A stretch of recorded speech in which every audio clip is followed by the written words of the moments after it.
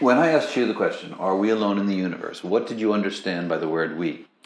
I think of we as all of life. And so here I'm thinking from the smallest microbe through to the largest animal. So what would that be, a whale? Our biosphere. Life forms. Living systems. Standard carbon-based human beings.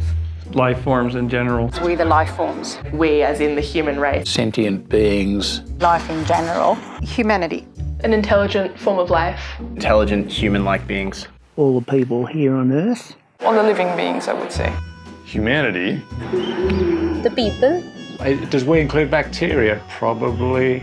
We humans on Earth. Human species, and in my definition, human species is tightly tied to the Earth. The gut instinct is we humans, but I would think that if we want to be correct about it, it's probably we, the world. So we, I take as a human, and as human, I'm a form of life that's complex. So when you say we are alone, I mean one of two things. Is there life out there? And then I ask the next question, is there some form of intelligent life out there? Us as a planet and our stuff inside the planet. All the stuff in the so the living things inside the planet? Yes. Not the dead things? Those two. Those two, okay. What does we mean for you?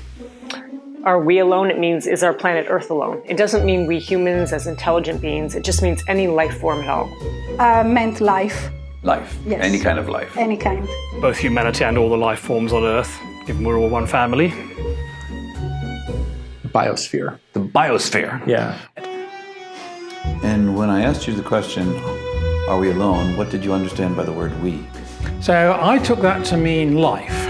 Now obviously there's a whole spectrum of possibilities here, from life per se, which could be very simple, or relatively simple, because actually I don't think any life is simple, relatively simple microorganisms, through to much more complicated multicellular animals, to intelligent species and civilizations and technological civilizations. There's a whole spectrum there, but the truth is we don't know whether any of that exists currently, and so it's astrobiology's job to try and find out.